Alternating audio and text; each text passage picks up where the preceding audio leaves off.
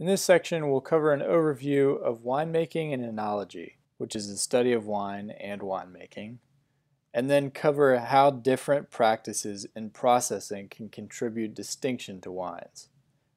Again, this lecture will be mostly keywords, so be sure to take notes and make sure to revisit anytime.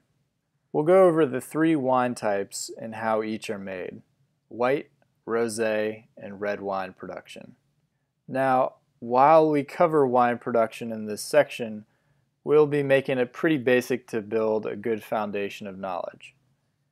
It's important to know, though, that all along these processes there are about 1,000,000 different ways a winemaker can craft something truly unique.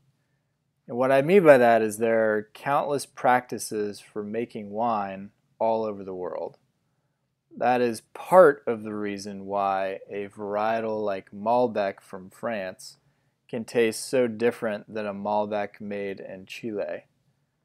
Different cultures make wines in different ways, and different people make wines in different ways. That's part of the art and beauty of wine. It is a medium. Think of it this way. Michelangelo said, "Every block of stone has a statue inside it, and it is the task of the sculptor to discover it." Grapes are a block of stone. Winemakers will use many different tools and methods to discover and uncover the beauty of the wine that lies within it.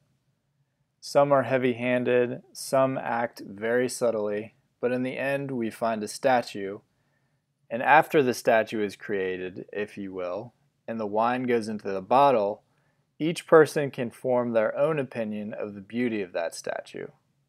Now, don't get me wrong, I'm no Michelangelo, but that's a good way of looking at how different winemakers see the craft that they're involved in. Now that we've covered a little bit of the philosophy, let's talk practicalities.